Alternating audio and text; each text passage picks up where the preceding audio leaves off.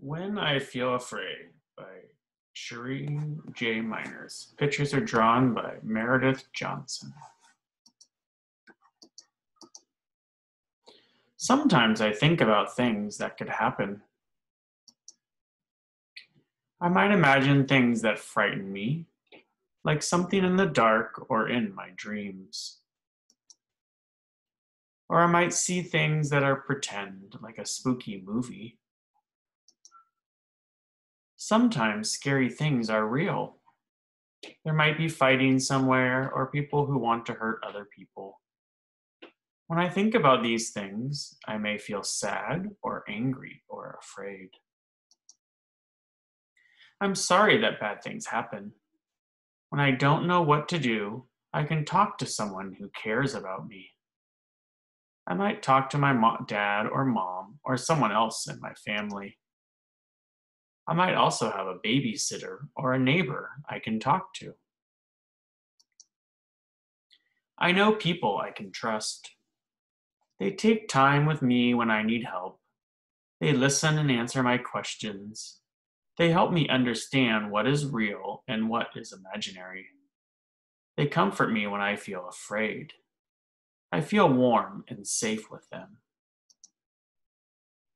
I also know community helpers I can trust.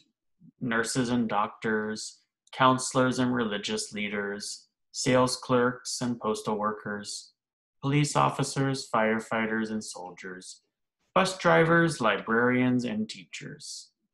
They all have special jobs that help people. When I feel worried or afraid, it helps to talk, laugh, and play with friends too. I feel better when I am with them. There are some things I can't change. If there is nothing I can do about my worries, I can think of other things instead. I can read books or draw pictures. I can play outdoors or take a walk. I can make things or play games. I can sing songs. All these things remind me of the good people and good things in the world.